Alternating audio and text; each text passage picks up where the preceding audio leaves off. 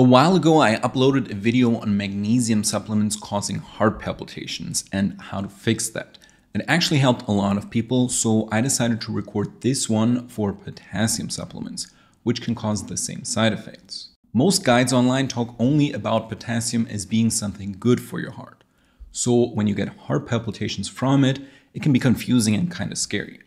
So let me explain why this happens and how to fix it with a simple adjustment. Okay, so to start, there's no doubt that potassium is crucial for heart function. It helps regulate the electrical signals that make your heart beat, and it also works together with sodium to control muscle contractions and fluid balance. In fact, low potassium is one of the classic causes of irregular heart rhythms. So why would taking potassium supplements trigger those same symptoms? What you have to understand is that your cells run on balance and not just a single nutrient. When we think about electrolytes, most people think of them in isolation. Either you're low in potassium, you're low in sodium, or maybe low in magnesium. So then you're told to take more potassium, more sodium, or more magnesium. But that's not how it works. Electrolytes exist in a system and they regulate each other and need to stay in the right ratios, especially inside and outside of your cells. The four most important electrolytes in this case are calcium, magnesium, sodium, and potassium. Sodium and calcium hang out mostly outside the cell, and potassium and magnesium hang out mostly inside the cell.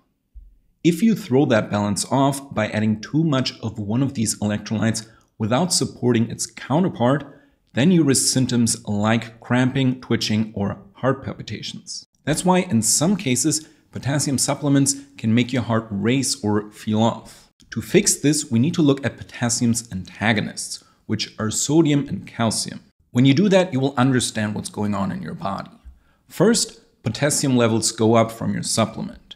This then lowers sodium or calcium levels, which creates an imbalance in your cellular electrolytes. That imbalance then affects how electrical signals are sent through your heart muscle. And lastly, this results in fluttering and irregular or rapid heartbeats. Now, of those two, so calcium and sodium, sodium is potassium's primary antagonist. Both work like a seesaw, so when you push one up, the other one needs to rise with it to stay in balance. Otherwise, the whole system becomes unstable. So this is the first one I would look at. Calcium is a secondary antagonist because it also balances potassium to some degree. It's often easy to forget calcium because we usually associate it with bones, but it's actually essential for muscle contractions as well. So just like in the case of sodium, when potassium goes up and calcium cannot balance this, it gets pushed down. And if your calcium levels are already borderline, then this can tip you over into symptoms. Now, in practical terms, that means if your potassium supplement is causing you heart palpitations, here's what you can try to do. First, you rebalance with sodium. So if your palpitations start shortly after taking a potassium supplement, then try sipping on water with a bit of sea salt or even regular table salt if you have nothing else at home. If the symptoms then ease up, then that's a good sign that your sodium was too low to begin with and the potassium helped push it down further. If sodium doesn't fix it, then you want to look at calcium next. Calcium status in the body is a bit more complex because most people actually have too much calcium, but in the wrong places, and not enough in the right places. I explain this in a different video in more detail. That being said, just like with sodium, you can try a bit of a calcium supplement. A good one would be calcium citrate, for example, and then see if the heart palpitations wear off. If that fixes it, then chances are you need more bioavailable calcium in your diet.